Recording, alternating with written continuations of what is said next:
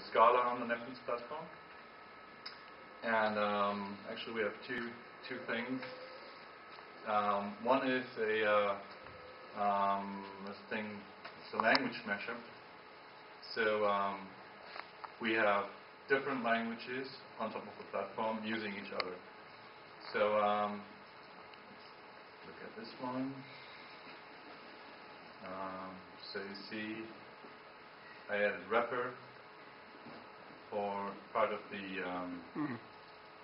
like our own Scala top component. You see it's not, you can see it extends component, that's a Scala swing class.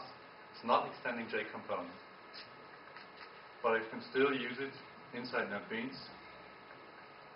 And it looks similar to what you've seen before. You get the default, you get the instance parts, you get the interaction with the window manager, and all hopefully looks like Scala. So I'm not a Scala expert, I'm not a Groovy expert, it's just curious trying things out. And you can see how this thing is built up, the layout of the component and stuff, and uses all the way Scala swing is designed. So, and it's a native integration, and you even got inside, you see here, I call it Groovy example chart. And the Groovy example chart, that's the Groovy chart. Groovy chart is a Groovy library wrapping jQuery chart and providing a Groovy builder pattern API that's similar to the swing builder from Groovy. And click. Oh, yeah, sure. You see it's a Groovy class, and you got all this Groovy stuff in there. And I just call into this method. It's defined Groovy style, and it's compiled for Groovy, and they use it on the other end of the world directly from my Scala component. And they use it as if it's just normal things. So what helps is that it's all on the JVM, and it's all swing. So it makes it quite easy to fit all this together. What do you get when you run this application? Yeah. So what I get is Frankenstein. Should take a few seconds probably.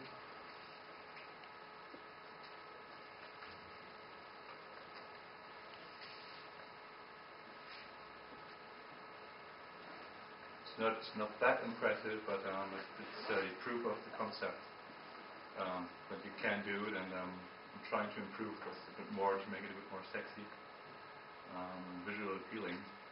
But the main thing was to get it to work in the beginning. So what you see, so we got a Groovy top component that's written in Groovy, compiled by Groovy. It's a Groovy class.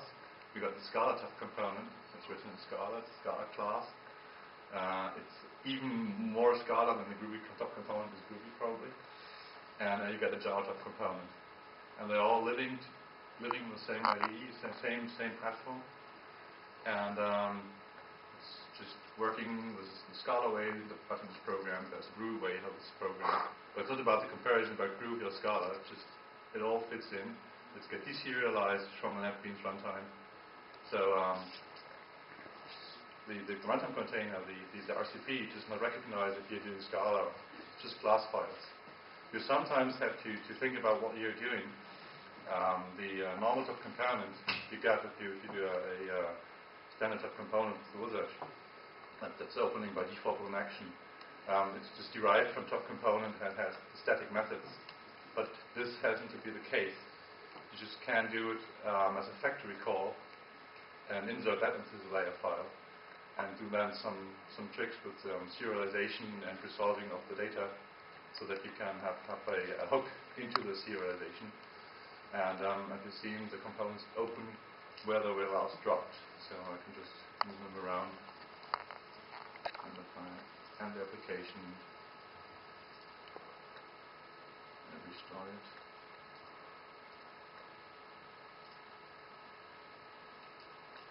We'll see that the persistence is working, although those components are in different languages.